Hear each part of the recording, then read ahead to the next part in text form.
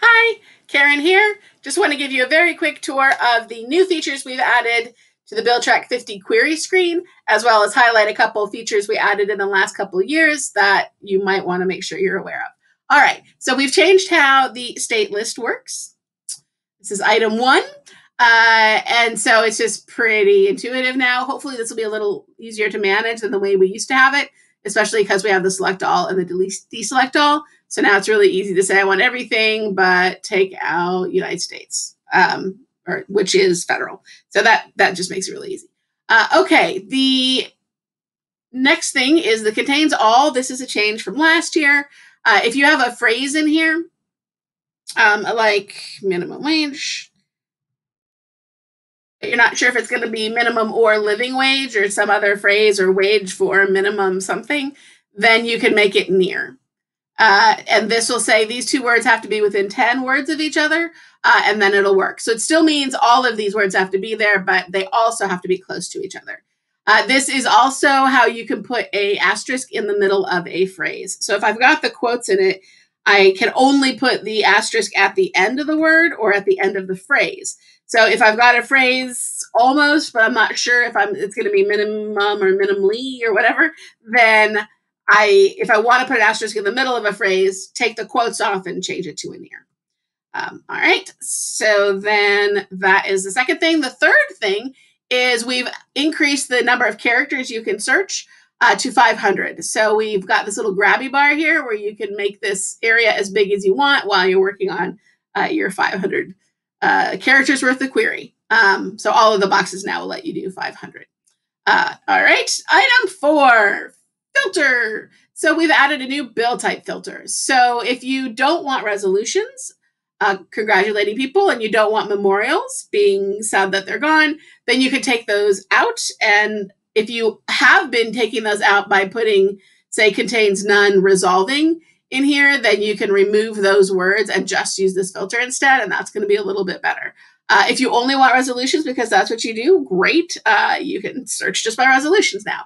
Other is going to be stuff like constitutional amendments and other miscellaneous items. So you can include those or not. There's not very many, so it really doesn't hurt to leave it checked. All right, so that is for number 5, current session. So I have mentioned this before talking about housekeeping, but this is pretty important. So when you make a new bill sheet now, it is going to default to searching the current session. If you would like to look at historical information, no problem. You can change it to session years and pick whatever years you want. But if you have it set to current session, then it's always going to be the current bills, which means at the end of the year, it'll just roll over for you and start searching the new year. So as the pre-files come in for 2021, those bills are added as part of the current session. So you will see those. And you will continue to see the 2020 bills through the end of the year. But on January 1st, 2021, then we'll just drop out all of 2020 like it never happened. Would that was possible. And we will just be looking at the 2021 bills. So basically, current session means everything will just roll forward for you. And you won't have to go through and do the changes to the timeline anymore at the end of the year. But if you do want to look at just the pre-files, then you're going to want to change this to 2021. But if I pick this dot up and try to drag it over, it's not going to work because when you pick up the first dot, it can only go backwards. So you've got to drag that backwards to get a line, and then you can adjust this to be whatever you want it to be, including scoot it up to be just 2021. So yeah, the dot, when you first come in, you're going to have to pull it backwards first to get a line, and then you'll be able to work with it. So sorry, that a little quirk of the tool, and that's just how it is. All right, so that is how you can change to see just the pre-files, or you can leave it as current session and it'll just roll itself over.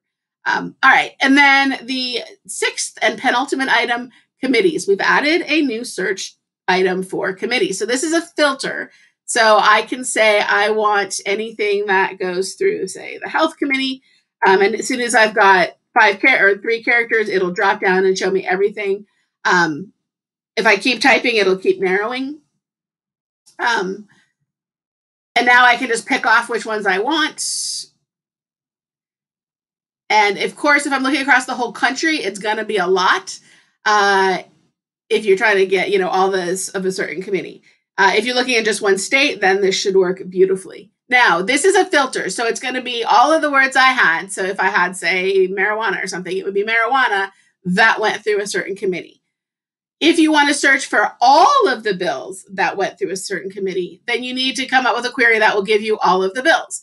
If you're looking for a certain, so if you don't have any keywords, you're not going to get any results, as you know, because you probably have a hot list where you don't have any keywords. But anyway, so if you don't have any keywords, you won't get any results. So if you want to get all the bills, if you're searching in just one state, easy, you can just put the state code in there, say TX, and then TX is going to be in every Texas bill, so that will catch everything. Unfortunately, if you have a state that its name is a word or in, that won't work. So then you're going to have to type in the whole state name, which should still work just fine. Now, if you're trying to do the whole country, then you need to think of a word that's going to be in every bill. And I have found act, enact with a star, state, and sec with a star. That should get all of the bills. If you also want to get all of the resolutions, then you should add whereas and some form of the word resolve, and then that should bring in all the resolutions too. So if you want to get all of the bills that went through a certain committee across the whole country, that search term is in the blog post that we just put up about the new query features if you want to copy and paste it, or it's just, you know, kind of the obvious act, enact, state, and section. All right, so that'll get you all the bills to certain committees. And then the final item, not new, but important this time of year. So I mentioned that 2020 bills are all going to fall out on January 1st. Not quite true. The bills you have added by bill number just stay stuck here. We assume that you wanted them. We assume that you added them on purpose. So we add those bills even if they don't match any of your other filters. So even if they weren't in the years you asked for, even if they weren't in the status you asked for, even if they weren't in the committee you asked for, we're going to add them. So they're just, we're giving you these bills no matter what. So you do need to kind of clear out the bills from the previous years if you want to. So if you've got a bill sheet where you've just plussed bills in, and this is your hot list or driving your map or your widget, and it's just, you know, the bills you wanted to highlight from the year and you handpicked them, then they're all just listed here. So the way that you sort those out is if you hover over the remove link, then it'll highlight in red the bills that are from previous sessions. So right now, the previous session is 2019. But as of January 1st, 2021, the previous session is 2020. So right now, if I click this, it's only going to get rid of 2019 and older bills. And any bill in a 2019-2020 session, so the states that have 2-year sessions or Congress, those are going to stay because they're part of a 2020 session. So you're going to want to come back in January. Maybe you want to wait until you've got some new bills added in so that you don't have an empty widget or map.